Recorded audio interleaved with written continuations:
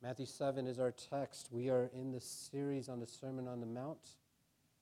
We have finally got into Matthew 7. I think we have spent the last 16, 17 weeks in Matthew 5 and 6 and taking it slow because we want to make sure we understand exactly what Jesus is saying to us as his followers and what he expects of us as his believers, as his disciples. And so this morning, Matthew 7, 1 through 5 is our text. And let me read it for you. It says, "Judge not, that you be not judged. For with the judgment you pronounce, you will be judged. And with the measure you use it will be measured to you. Why do you see the speck that is in your brother's eyes, but do not notice the log that is in your own eye? Or how can you say to your brother, 'Let me take the speck out of your eye,' when there is a log in your own eye? You hypocrite. First take the log out of your own eye, then you will see clearly to take the speck out of your brother's eye." I don't know how many of you have read the book Gone with the Wind or seen the movie, but the film version was probably one of the most watched movies in history. The story is known for characters such as Scarlett O'Hara and Ashley Wilkes and Rhett Butler. But in the story, there is another character by the name of Melanie Wykes. And though she's of a plantation nobility, she is plain in appearance and often bedridden by ill health. She's especially plain next to the ravishing Scarlett O'Hara. Scarlett could have any man she ever wanted, or any man her spoiled heart desired, but except for the one that she wants the most, which is Ashley Wilkes, which is Melanie's husband. Ashley belongs to Melanie, but Scarlett will not stop until Ashley is hers. In one scene, Scarlett, Melanie, and Mrs. Meade march out of a Confederate hospital exhausted from nursing wounded soldiers.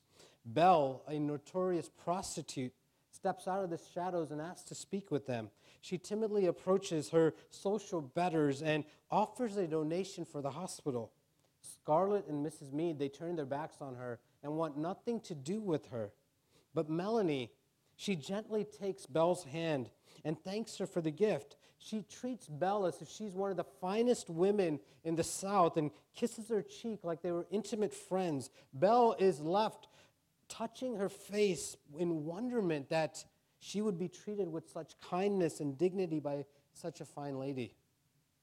In a later scene, Melanie's husband is ensnared by Scarlett's web of seduction. Two women come upon them as they are kissing, and the gossip spreads like wildfire throughout the entire region. And Scarlett is now the social outcast of the city. A few days later, Melanie has a birthday party for her husband, and Scarlett's husband, Rhett, demands that Scarlett goes. And so he hopes that Melanie will give it to his wife and by throwing her out of the house in front of everyone. So Scarlett and her husband arrive late.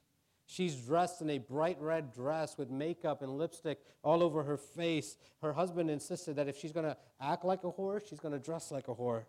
And she stands at the doorway in defiance. And as soon as she walks in, the orchestra stops playing. The partygoers gasp in horror that Scarlett would be brazen enough to show her face in the house of the man that she tried to seduce. Every eye turns to Melanie to see how she will respond. And a smiling Melanie walks up to Scarlett, extends her hand, and says, "Dear Scarlett, will you help me receive our guests?" Melanie embraces the woman who tries to seduce her husband and graciously escorts her through a crowd of glaring people. When Melanie later dies, Rhett Butler says she was the only kind person I've ever truly known. See, Melanie is the heroine of Gone with the Wind. She's what every Christian is supposed to be. She never judges. She treats even the worst and the weakest humans with dignity and kindness. She never seeks revenge. She even forgives the one who tries to steal her husband. She would take the prostitute Belle and treat her like she's better than she's worth. And as Ashley weeps over Melanie's weeping, she cries out, "I don't know how I can go living without a woman of her strength and her character." See, there's no strength in harsh judgment or retribution. French philosopher Paul Flametree wrote, "Our judgments judge us, and nothing exposes our weaknesses more. Only the strong overlook the faults of those people around them." And in today's passage on the Sermon on the Mount, Jesus tells us how to overcome a critical spirit. In Matthew 7, verse 5, he says, "First take the log out of your own eye, and then you will clearly see so that you can remove the speck from your brother's eye." So let me restate Jesus' teaching in one sentence for you to remember. Basically, he teaches us that before you point fingers at other people, make sure that your own hands are clean. Before you point fingers at other people, make sure your own hands are clean. See, most of us never take the time to look at our own hands. To put it another way, we miss our own sins because we're too busy throwing stones at other people for the sins that they've committed. After several years of being in ministry, I've discovered that us Christians, we're the easiest on ourselves and we're the hardest on everyone else. And you know what? This makes us look ugly in front of a watching world.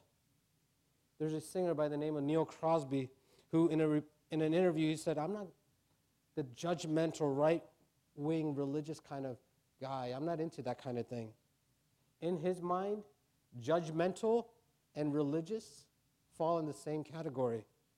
Neil Young speaks for a lot of folks who sees Christians as judgmental people, speck inspectors who are quick to point out other sins, hypocrites because they don't love as Jesus loved. Scarlett O'Hara is a devastatingly harsh in her opinion of everyone around her. But every time she's forced to take a hard look at herself, she responds with one of the most famous lines in literature. She says, "I'll think about that tomorrow. I'll think about that tomorrow. Let me focus on you right now. I'll think about myself tomorrow." But whenever she harshly judges others, Melanie will gently respond and says, "Scarlett, we must remember that we also have our own shortcomings." See, this is the advice that Jesus would give all of us who like to judge other people. That until we take the log out of our own eye, you can never remove the speck out of someone else's eye. To put it another way, before you point fingers at someone else, make sure your hands are clean. And this morning, from our text, we see Jesus telling us about correctly judging others. And he warns us of the dangers of judging others. And then he gives some advice to us who want to judge others. So let's look at these things. The first thing we see is correctly defining judging others. There's probably not a more famous passage than Matthew 7:1. Christians quote it, non-Christians quote it, everyone quotes it. You tell someone that they're wrong on something and immediately is, "Judge not." Isn't that what Jesus teaches you, that you shouldn't judge? Judge not. Yet this is one of the most misquoted and misunderstood verses in the entire Bible. And Jesus shows us in our text what judging is and what judging isn't. And 5 things I want you to notice here. First thing, judging does not prohibit discernment. Judging doesn't prohibit discernment. See, if we declare that something is false or a certain behavior is wrong, inevitably our family, our friends, our ultimately culture shouts back, "Who are you to judge?" I remember offending someone when I suggested that a moral choice that they were making was wrong, and he sarcastically shot back, "You Christians are the most judgmental of all people. You don't get to define what's right and what's wrong for everyone else. If it makes me happy, then I'm going to do it." But when Jesus says, "Do not judge," is he telling us that we can no longer say that some choices are wrong and that some ideas are dangerous, or that even that some people should be avoided? Is that what he's saying at all? See, you have to answer, you have your answer when you jump down to verse 6 when Jesus says, "Do not give to the dogs what is sacred. Do not throw your pearls to pigs." Or verse 13 where he says, "Enter the narrow gate and don't go through the wide gate, because the wide gate leads to destruction and many go through it." Then there's verses 15 and 16 where he says, "Watch out for false prophets. They'll come to you in sheep's clothing, but inwardly they're like wolves. But their fruit you will recognize them." See, we better know the difference between pigs and dogs. We better know the difference between a narrow gate and a wide gate. We better know the difference between false prophets and true prophets. We better know the difference between bushes and fig trees. Our destiny hangs on discernment. We need to know what's right, what's good. Our future lies on it. Judge not does not mean that we suspend our critical evaluation about what is right and wrong, good or evil, good or bad, healthy or dangerous, of God or of the devil. You can look at it this way. I'm not judging people, but you have to judge ideas, actions, whether they are good, appropriate, and if they're worthy of following. You need to be able to discern that. If someone is pulling you down, you need to be able to discern if that person is pulling you away from Jesus or toward Jesus. That's not a bad thing to do. You need discernment in the choices that you make. Secondly, judging demands self-examination. Jesus says that self-examination always precedes judging others or examining others. Look at verse 5. He says, first take the log out of your own eye. Are there any more sobering verses than verse 21 when Jesus says, not everyone who comes to me saying, Lord, Lord, will enter the kingdom of heaven? Jesus goes on to say that a lot of people will come to him and say, hey, I prophesied in your name. I drove out demons in your name. I performed miracles in your name. And I've often pondered verse 23 where Jesus says, I will tell them, I knew you not. Depart from me, you evildoers. See, only two things will matter to us on Ultimate Judgment Day. The first thing that will matter is, does Jesus know me? In short, do we have a personal relationship with Jesus? The second thing is, am I an evildoer? Do I live a transformed life? Do I walk the talk that I talk about? When I stand naked before the ultimate judge, will I be able to give an answer saying, I try to live my life for his glory? Will I be able to say that, Jesus, I tried to do what you've called me to do? Will I be able to see the speck in my own eye before trying to remove the plank or the log in someone else's eye?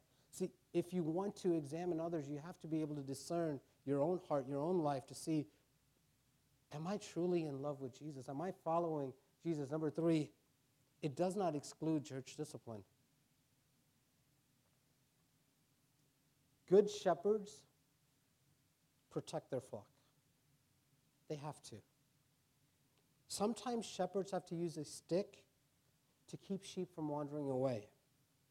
Other times, they have to risk their lives and beat up wolves or bears or other animals that will try to kill the sheep. Sometimes the wolves will come in dressed like sheep, pretend to be a part of the flock. Sometimes shepherds have to unmask false shepherds.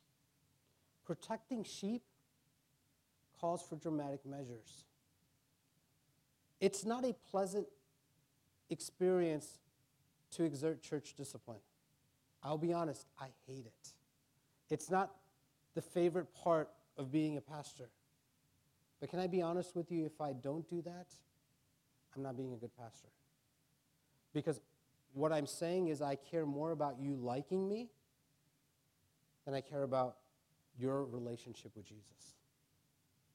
So when leadership and eldership or pastors come to you and say, hey, what are you doing with your life? Why are you screwing it up? Why are you messing it up? It's not because we're judgmental per se. It's because your life matters. Ultimately, Scripture says that I, as the pastor, have to give an account for each of you. I have to stand before God and say, God, here's what I did with the sheep that you entrusted me with. And I want God to be able to say, you took care of them. You didn't let them wander away and destroy their lives. You didn't ignore them when they were in danger. So when we discipline and when we correct, and we try not to do that much, but when we do, when we see sins in your life, when we come to you and say, hey, you have to be careful, please understand it's not because we're trying to be holier than you. It's because we actually love you. It is because we care for you, because your soul matters, because your eternity matters. I've had people walk out on me because I've confronted them on their sins. We've lost people from our church because we've had to confront them for their sins. I don't regret it, because ultimately their souls matter. And listen, there might be times when we will have to come to you and say, hey, what you're doing, you're screwing up and you need to fix it. You can look at it and say, oh, they're judging me, and you can run, which is the ungodly thing to do. Or you can recognize that these people care for you and want to see you grow and want to see you mature, and the reason that they're correcting you is because your life matters. So when you are disciplined, it's because we want to see you grow. I discipline my kids not because I enjoy punishing them. I discipline them because I want to see them grow and mature to become the men and women that God has called them to be. And if they don't grow up to be the men and women God's called them to be, and if it's because that I don't discipline them, that's on me. If I let them do whatever they want to do whenever they want to do it, that's on me. And so church discipline is a huge aspect that we don't talk about a lot in church, but it's something that you guys need to know, that when we correct is because we love you. When we teach and we say sin is sin, it's not a choice, it's a sin, it's because we love you. It's because we care for you. It does not exclude church discipline. Number 4, it does not negate confrontation. The fact that we don't judge doesn't mean that we don't have a personal obligation to each other. The same Jesus who said, judge not, also said that if your brother sins against you, go and show him your fault, just between the two of you. There are times we are deeply wounded. We aren't called to stuff our hurts. Instead, we have to make judgment calls, and we have to call our brothers and sisters out. If they've sinned against us, we need to go to them and say, hey, you've sinned against me. It's risky business to confront a person. We may be accused of being insensitive or judgmental or even wrong. And the truth is, we might be wrong. So we have to be open to others pointing that out in our own lives. But we must go before wounds become hardened hearts. Paul says in Galatians, he says, brothers, if someone is caught in sin, those of you who are spiritual should gently restore him. See, we have an obligation to one another when we mess up. We need to make sure our hearts are right with God before we take on this assignment, but we have an obligation to each other. We can't let others go down the tube in the name of not judging others. That's a dangerous thing to do. We got to look out for each other. Number 5, it does mean that we will not declare guilt or pass a verdict. A word of caution here. Jesus isn't talking about civil courts or church courts that have been ordained by God to exercise judgment in this world. He's talking to us as individual believers. We are not to sit in the judgment seat. Judges do 3 things. Number 1, they gather evidence. In just legal systems, the rule of evidence are set to protect the accused. Only facts that are substantiated by credible witnesses are admitted into evidence. Defendants have a right to face and cross-examine their accusers. Number 2, they declare guilt or innocence. That's what a judge does. He declares if you're guilty or if you're innocent. And number 3, they pass sentence onto you. It's a terrifying responsibility to be a judge. Innocent lives are destroyed by incompetent or corrupt judges. Let's be honest. We become judges before we get information, all the information. Most of us don't even follow the rules of secular courts.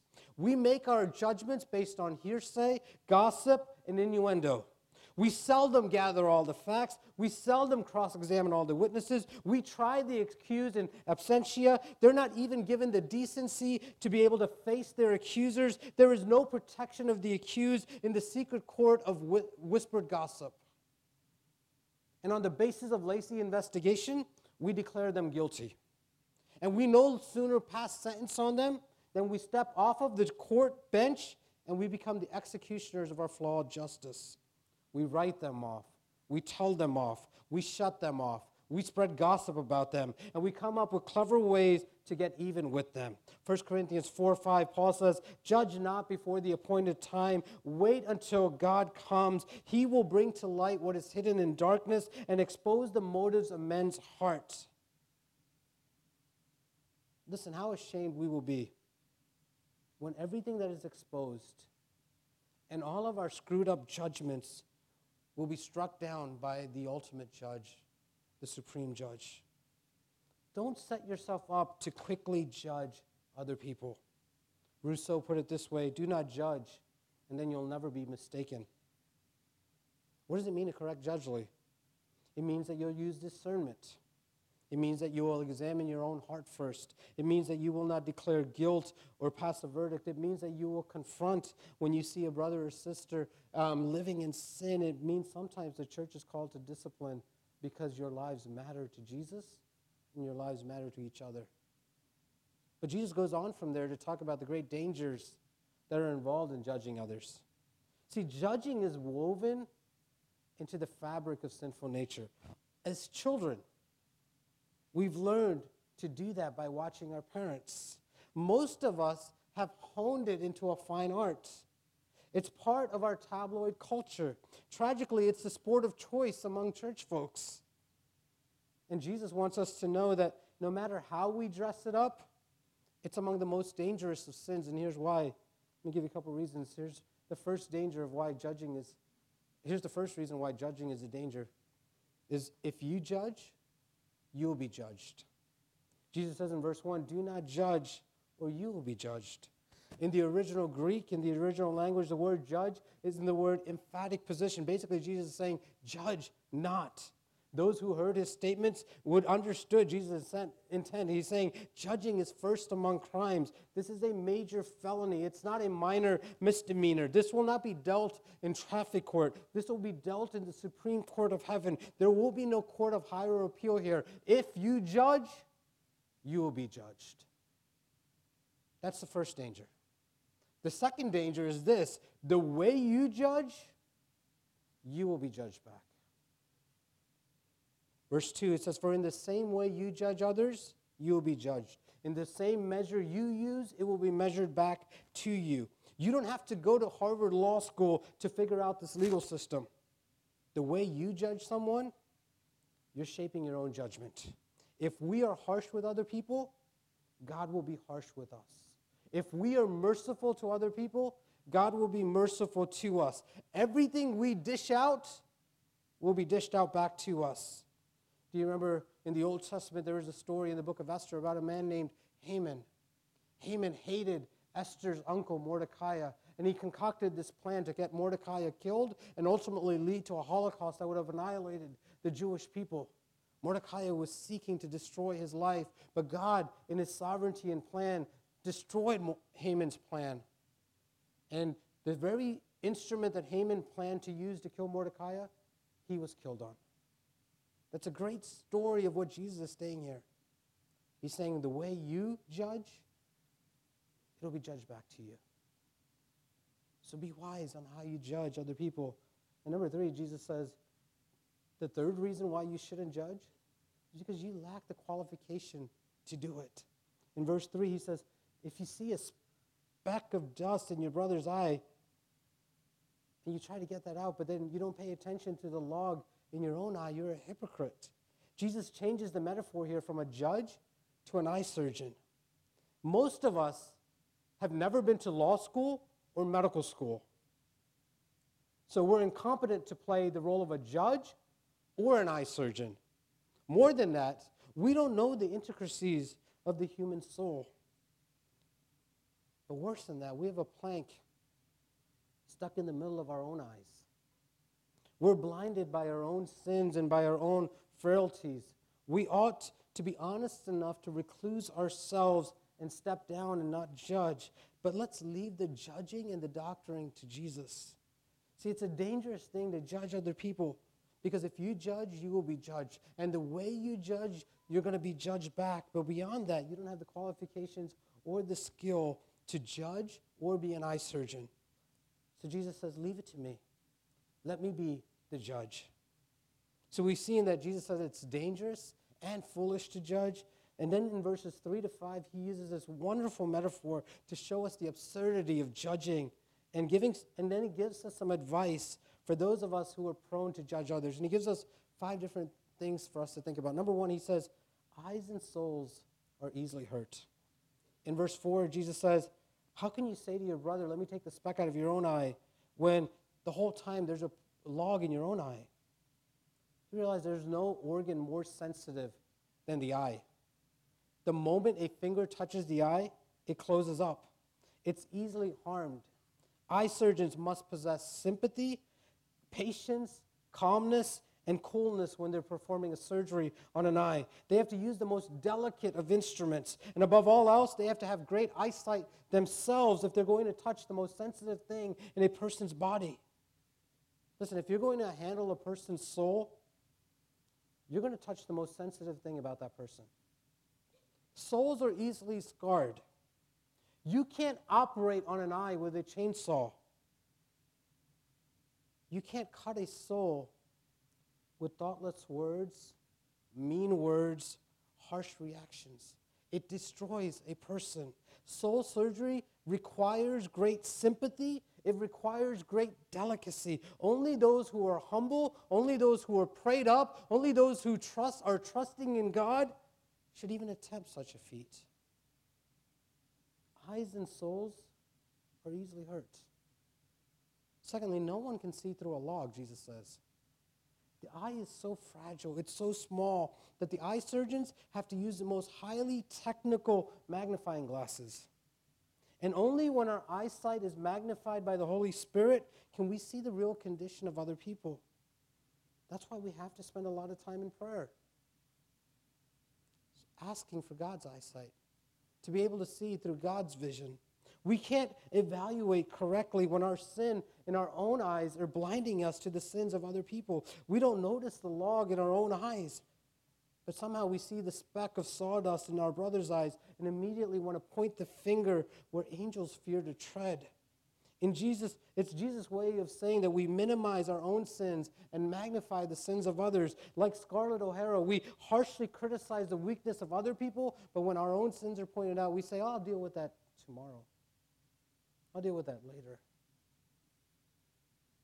You can't see through a log, guys. Number 4, blind surgeons poke out eyes. Pretty obvious. Blind surgeons poke out eyes. Jesus starts out by saying, it is a danger to ourselves when we poke our noses into other people's business. Do not judge, or you will be judged. Now he says, we are a danger to the people that we judge. When we blindly poke fingers into other people's eyes, we can do some serious damage. There are people whose lives have been destroyed by mean words, by judgment calls, by us saying stuff without gathering all the evidence. Do you realize there are children that have been scarred for life, families that have been ripped apart, churches that have been split because we have judged and taken the role of Jesus and not acted with humility and mercy?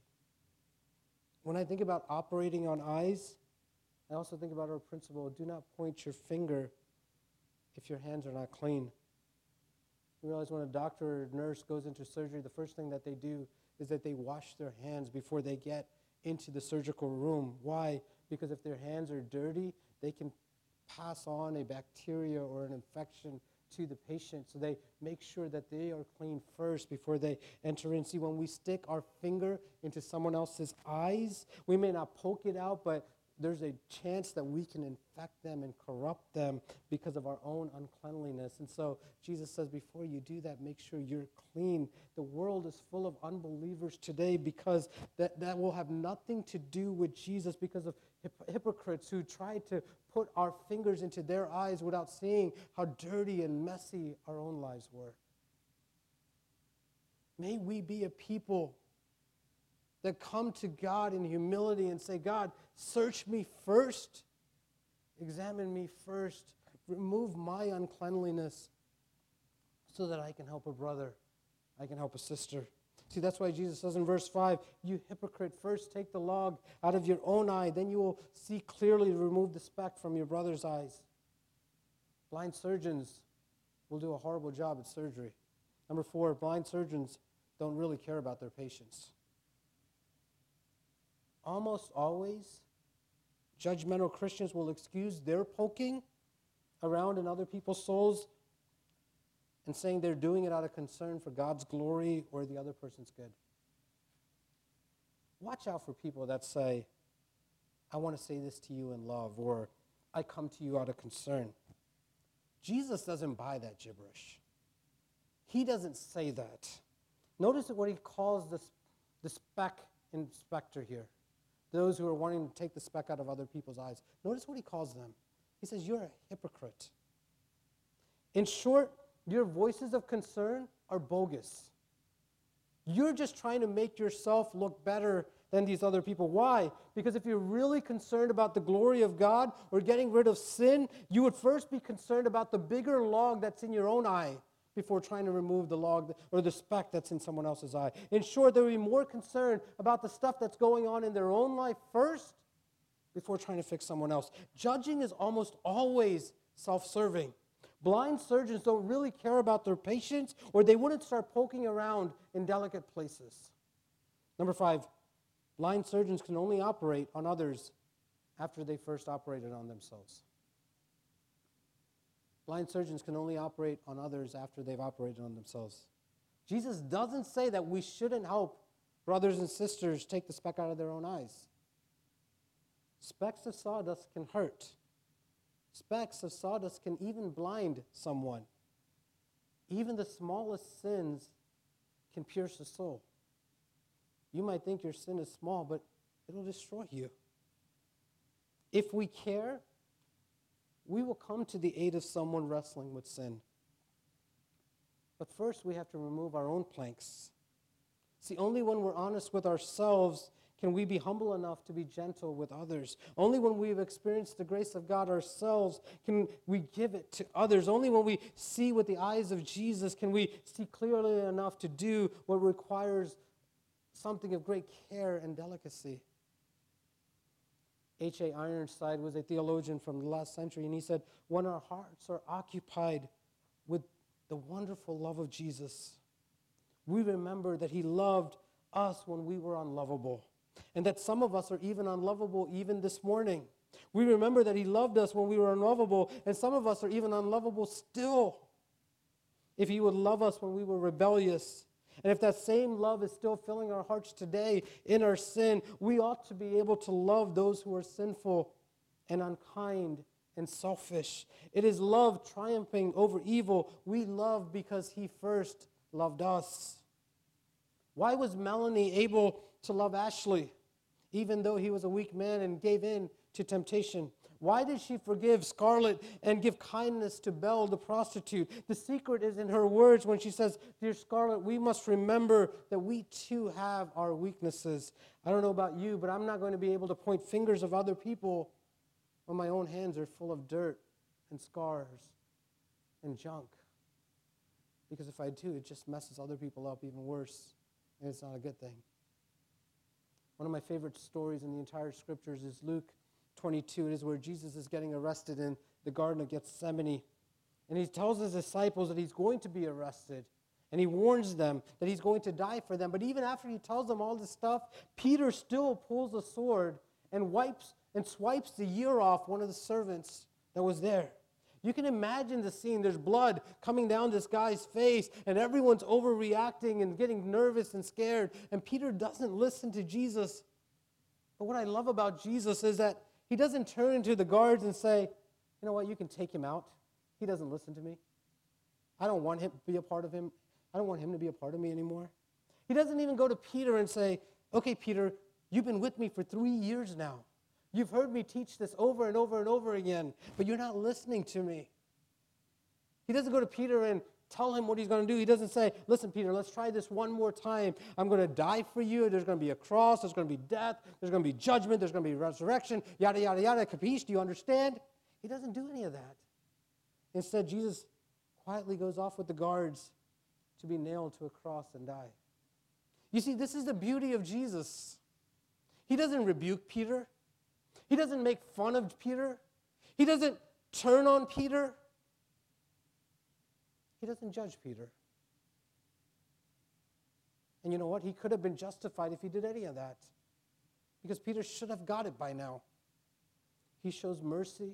He shows grace. He shows patience with this man that shouldn't have gotten any mercy and grace and patience.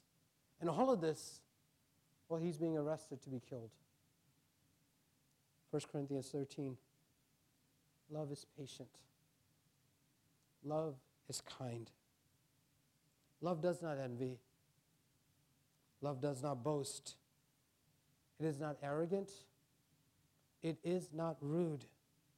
It does not insist on having its own way. It is not irritable. It is not resentful. It does not rejoice in wrongdoing.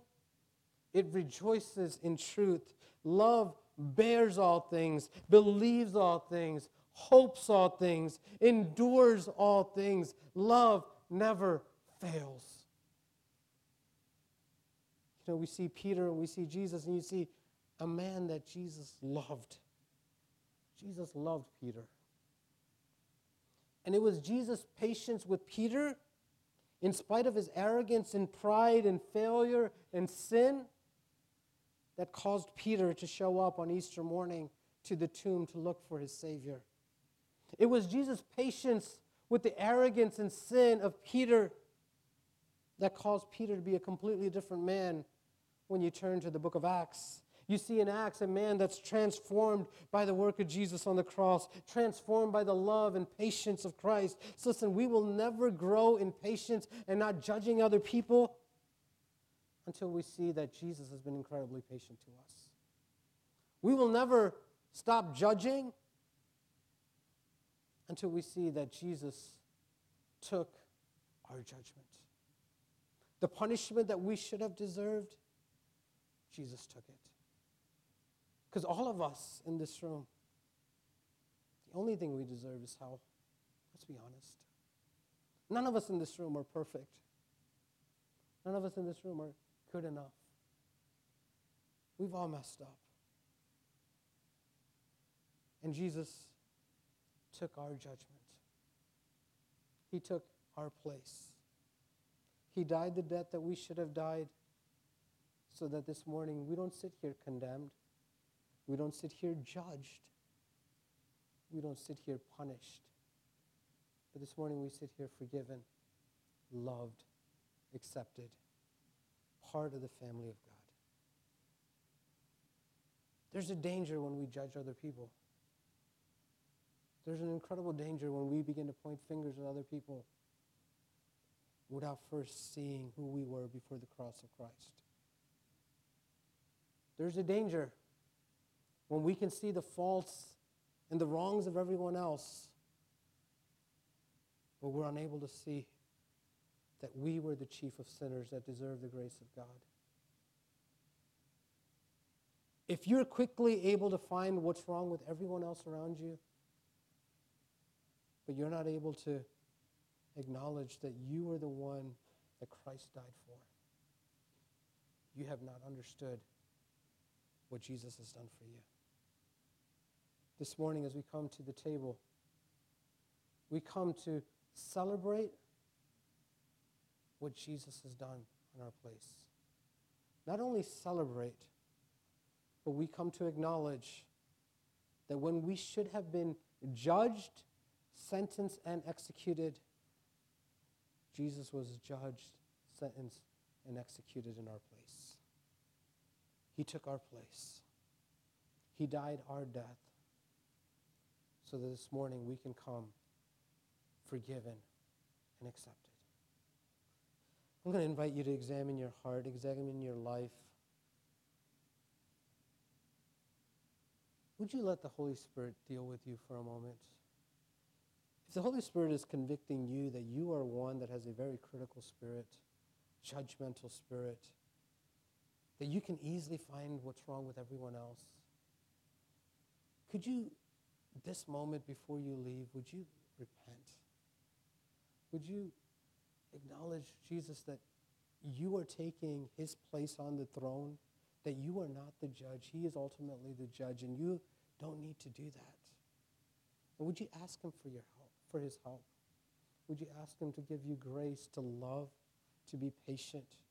Because as you are loving and patient, you can offer grace and mercy to people that desperately need grace and mercy. So I'm going to invite you to examine your heart, examine your motives, your desires.